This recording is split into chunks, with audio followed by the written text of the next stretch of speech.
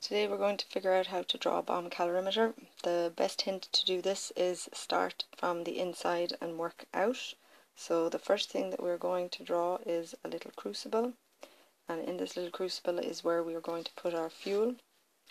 That crucible is surrounded by a steel container, and this steel container is going to be pressurized with oxygen. So there'll be excess oxygen in here, so to guarantee for our fuel to burn. We'll label it up in a minute.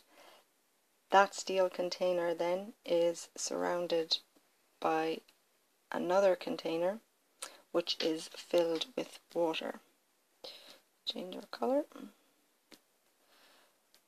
Okay, and the point of doing this is that when the fuel is burning, it's going to give off heat, and that heat is going to be transferred to the water, and therefore you will be able to measure the temperature change in the water from before you started burning your fuel to when you finished burning your fuel. So it's a real simple but really clever way of measuring heat of combustion.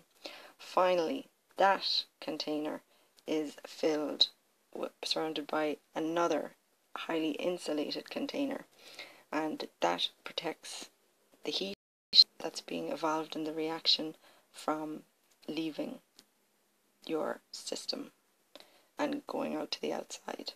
Now, this fuel is going to be ignited electronically, because if they started the fuel to burn and then put on the lid, there would be losses in there. So we're going to see now, can we do some labeling. So we're going to start on the inside. So this is going to be our crucible with our fuel. Ew, does not like B. So this is going to be number 1. Number 2, this is going to be our steel container. Oop, can't spell today. So it's going to be a steel container. And remember, we've said inside here it is pressurized with excess oxygen. So that's going to ensure that your fuel burns completely. Okay, separate these for you.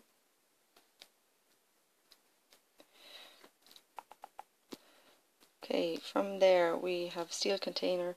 So now we have this is surrounded by water.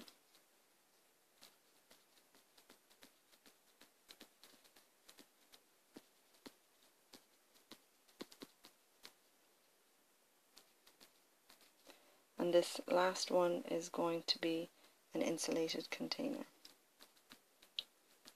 Now, you will never have to describe how this works, but you do have to know how to draw it.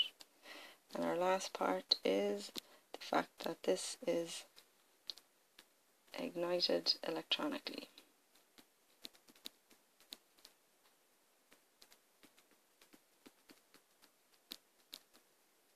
Okay, you can fill that in yourself. So that's 4, 5, and this is 6. And that is how you draw a bomb calorimeter. Talk soon.